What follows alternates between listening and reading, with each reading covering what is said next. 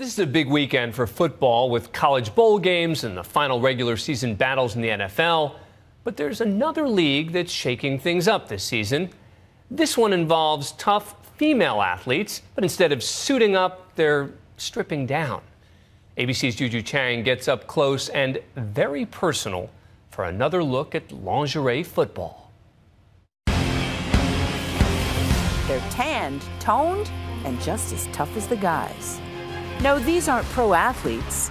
They're the girls next door, some even moms. I feel really good. I feel like we have the momentum. It's halftime in a football locker room. Sit down and shut the up. Even though they're ahead, their coach is not at all pleased. Get your together! That girl's kicking your ass! After 18 years of coaching men, Coach Hack feels the biggest compliment he can pay these ladies is to treat them just like the guys. The worst defense in the league stops you. You guys are much better than this. Defensive back right there. Great play.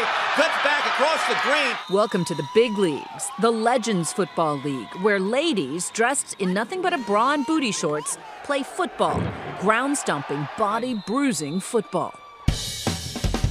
The Chicago Bliss is part of what league promoters say is the fastest-growing sports franchise. But the LFL also has a chorus of critics who accuse them of objectifying women to sell tickets. So is the sport super sexy or just plain sexist? Most football training doesn't include manicures. What do you think of critics who say, oh, well, you know, you're just exploiting skin? I definitely get why people feel that way, but at the same time, we're serious. It's just the costume. Yashi Rice plays defensive tackle. And Yashi Rice chases her down. None of the players get paid, so her day job? We're going to go through that information together first. Selling life insurance. Her brother, Simeon Rice, played 12 years in the NFL and even won a Super Bowl.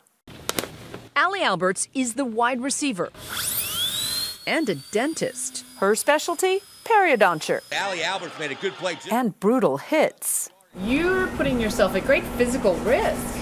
I really am. And you have already suffered concussions, and yet you're not compensated at all.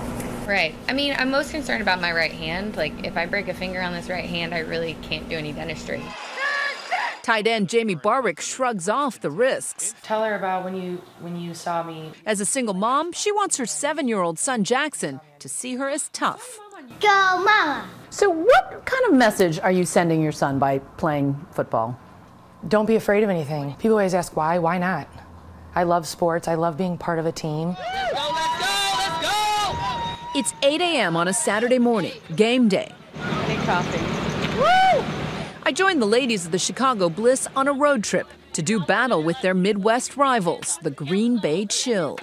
The Ferrari heading out, about to kick Green Bay ass. They've got a marathon ride to Green Bay ahead of them.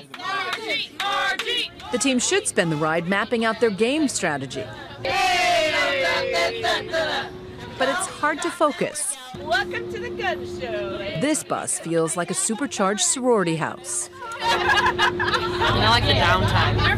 It's a little bit much for me. After years of playing in lingerie, it's clear these women are comfortable in their own skin, wardrobe malfunctions and all.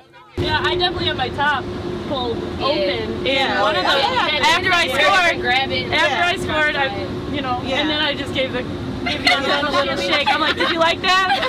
I said, do you want to watch some game film and just get back into football mode? Yeah. Just chill. Football mode. 3.5 hours. Hey. The bus finally arrives in Green Bay. Juju in the And I've become their mascot. That's very nice. I like that. We're going to pad you up today, girl. And now it's time to get suited up and dolled up. It looks good. The locker room quickly turns into a beauty salon. One girl do my makeup, one girl do my eyelashes. I put my socks in here. Sometimes I do that. And minutes before game time, emotions run high.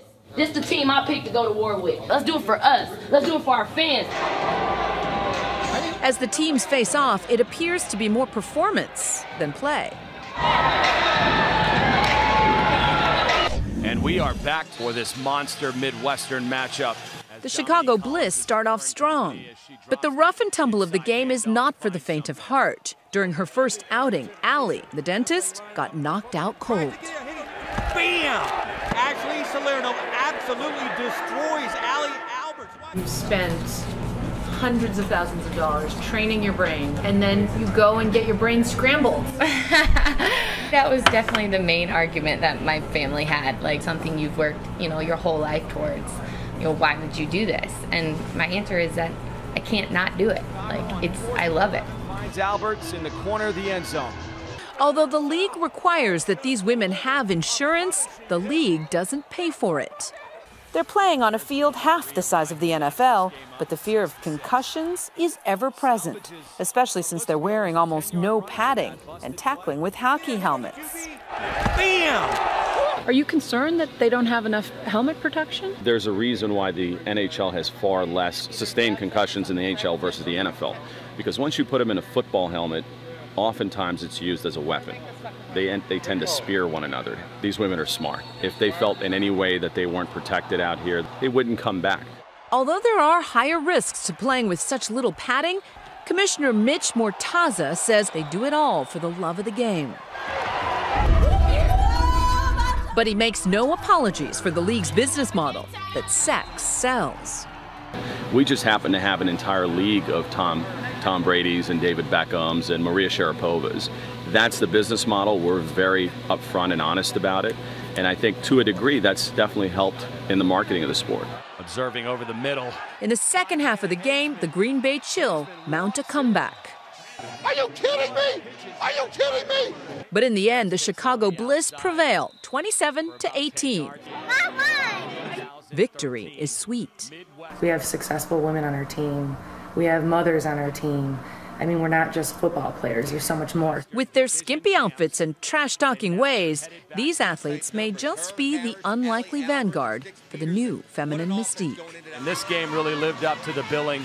Next week, LA. For Nightline, I'm Juju Chang in Green Bay, Wisconsin.